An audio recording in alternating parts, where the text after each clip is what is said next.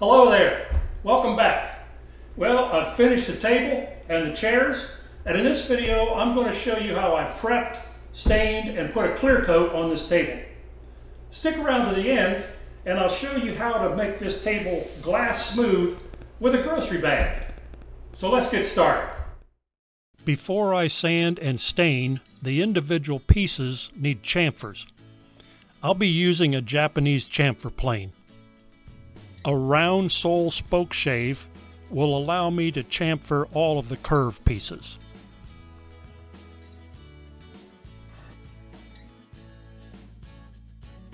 So now it's time to start sanding the top. These high spots where the boards come together, I'm going to take a pencil and just make marks across them like that, and then when I sand them I'll be able to tell if both boards are flush.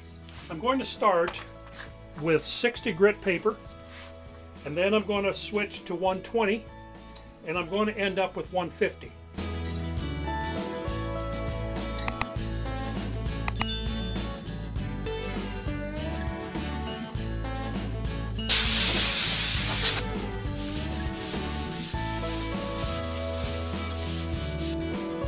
Alright, there it is.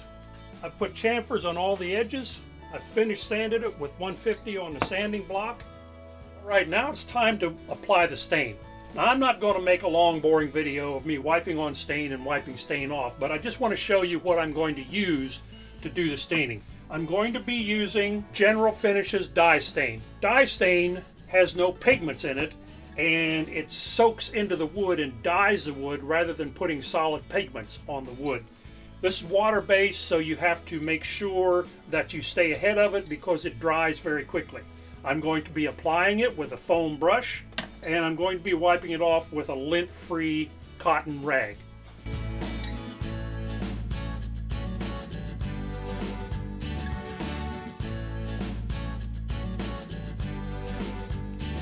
This table was made entirely of white oak, and yes, it's very heavy.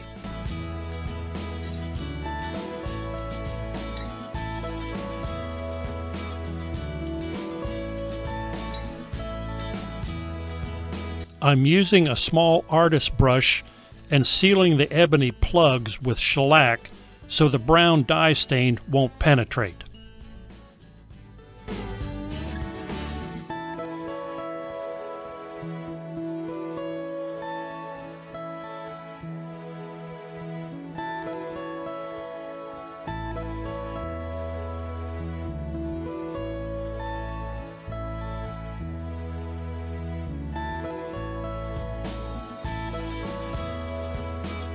I'm using General Finishes high performance water-based top coat.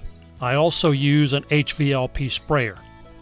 I spray 4 coats and lightly sand with 320 grit sandpaper between each coat. Check out the link above to see how I convert my shop into a spray booth. After the final clear coat has dried, I take a brown paper grocery bag and cut it into squares.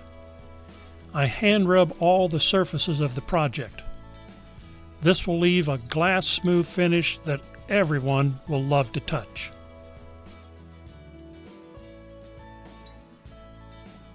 This was a fun build, and I hope you enjoyed it. If so, hit that thumbs up button. Check out my other videos in these playlists. And remember, have fun with your woodworking. And I'll see you in my next one.